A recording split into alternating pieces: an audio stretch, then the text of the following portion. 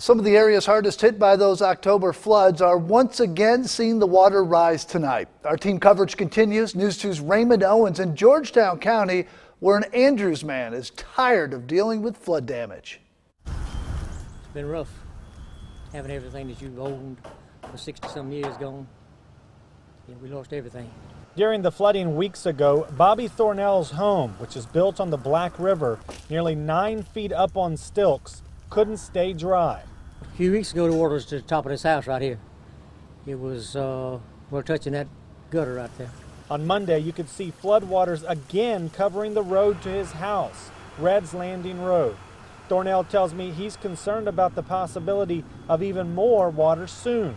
Right now, he's at probably the 13-foot level, so we get another foot in here. Slowly bobbing in the water is what's left of Thornell's old dock.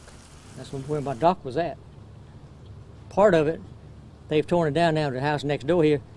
My walkway and to that dock was on top of that man's roof, up to 18 feet high. On a house that is now a pile of rubble. There are more former houses that are now piles of rubble than houses still standing on his street. When the county came in and checked it, they condemned everything in here except these 2 houses and one right down the river here. 3 houses left out of about 15. There's even an actual old caboose once lived in by the retired caboose operator. It was also on stilts, but no more. How do you describe this to somebody who's never been out here to see all the damage?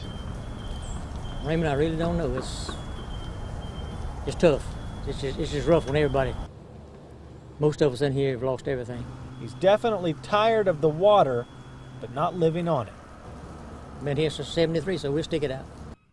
I talked with Jackie Broach, the spokeswoman for Georgetown County. She tells me they're not expecting the flooding here to get much worse than it already is. From the Andrews area in Georgetown County, I'm Raymond Owens, News 2.